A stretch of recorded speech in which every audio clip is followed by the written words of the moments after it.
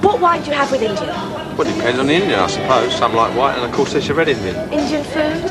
One last name or a shop's next door? No, Calvin and I are cooking her and Jagged an Indian Sunday lunch as a surprise. Oh, not in here as well. What have you done to Pete? You've been getting these produce? No, I'm the one that's being got at. What have I done? Flaunting that. You got the nerve to come to my stall wearing that. It's not just you, I've been wearing it all round the market. It's only a badge, Pete. Women reclaim the night. Well, I know some have my nights any time she likes. Yeah, well, it's offensive. Yeah, well, not being free to walk around at night isn't the law. Look, she's having a pop at me, I know she is. I'm entitled to a view. Pete, calm down. Go on, take it. How else are you going to pay your fine?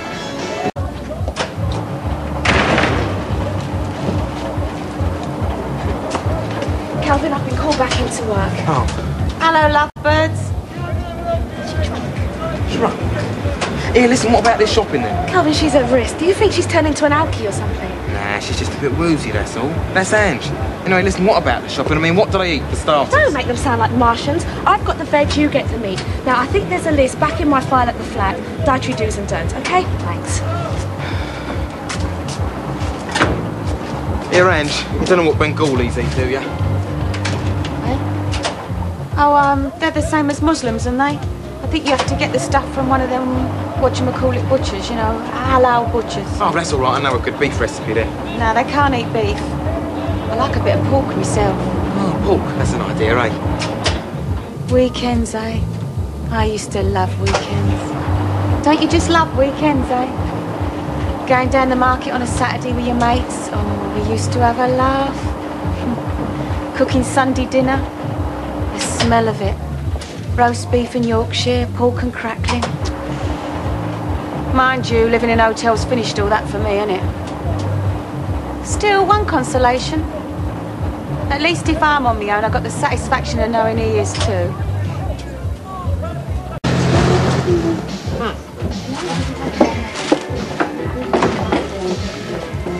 Here you are. Weekend break, courtesy the Queen Vic. It might not be Venice, but it'll be the next best thing, I promise. Glad you're free. Yeah, come on, let's go up. Everyone to their own taste, that's what I told Barry. But at least have the decency to warn me when you're rushing off. But Yeah, give us a talking about brick wall sometimes. Sure you should. You've been hitting it a bit today. Oh, we're supposed to be selling the stuff, remember? Same old Vic. Same old booze. Oh, let them get on with it. Oh, it's nice being able to just walk in. No reception, no waiting for anyone to go out. Free just to arrive. Yeah, well, I'm glad you have arrived. I've even managed to get the same one we had in Venice. Times I've thought about being there. Still, it's a long time since I've been here, let alone Venice. At least we don't have to go on meeting in that wretched wine bar anymore. Yeah, well, I know you're not keen on this place. I'm not going to ask you to do anything. I'm not even going to ask you to fit in. I'm not just sure I fit in myself anymore. I'll come and let's forget all about it. We're travelling like the whole weekend. Up you go. Pete.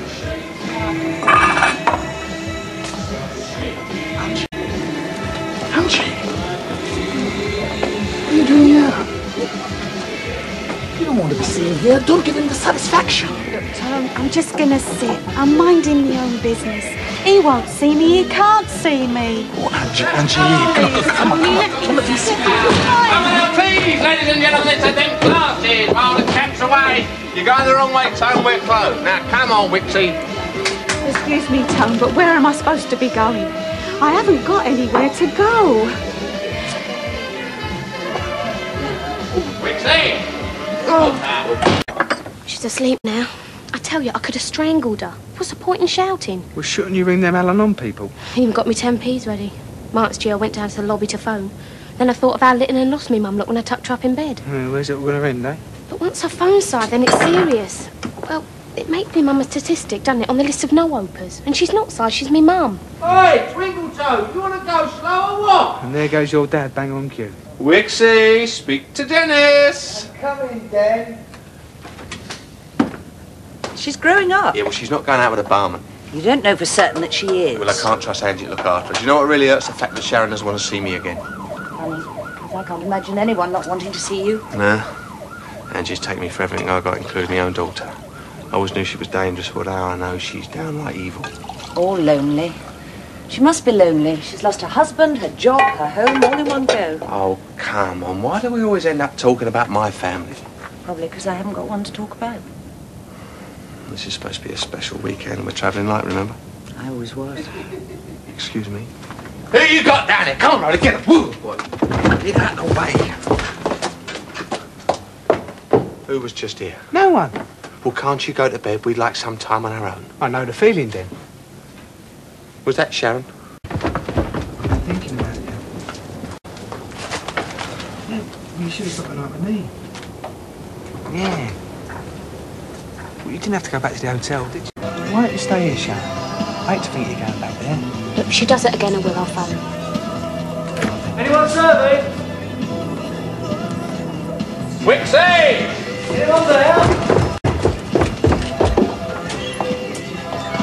Have you eaten Wicksy? I've even seen him.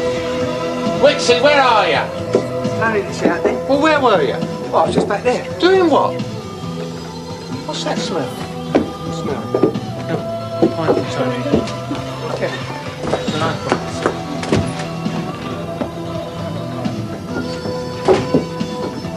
I know what it is. What?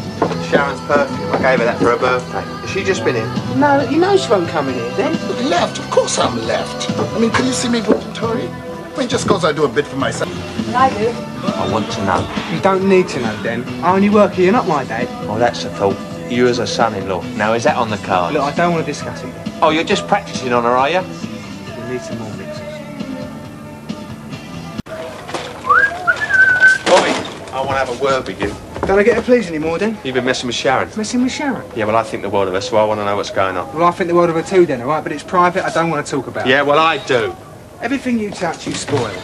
Oh, you're talking about Angie, I suppose. Well, you've seen it all, you've done it all, and you spoilt it all. Well, she's the one who got bitter and twisted. I was like you, I was Jack the lad. We were the perfect couple until she started. You mean until you started fooling around? And you wouldn't. Sharon's a nice girl, but you go down the road, there's another and another and another. Losers have got to be like you then. Just because you messed up your life, you can't bear to see us setting up ours, is that it? I'm just trying to give you the benefit of my experience. Yeah, well, don't, alright? Well, I've tried to be civilised with you. You just asked her to spend the night with you, didn't you? I heard you on the phone trying to trap her, your simpering little She voice. doesn't need trapping then, she likes me. Yeah, but my daughter's not going out with a barman. Oh, and what's wrong with being a barman? You're only a glorified barman yourself, and you're allowed to get off a little Miss Iron Mighty up there, aren't you? Yeah, well, you leave her out of You it. can't live with Angie, Jan won't stay, no, and Sharon won't want to see you if you're the last person on earth. But she does want to see me then. And boss or no boss, you try and stop us and I'll give you the fight of your life. Oh, fancy your chances, do you? I'm 20 years younger than you, Den, and chances don't come into it. Don't, Den. You may be right.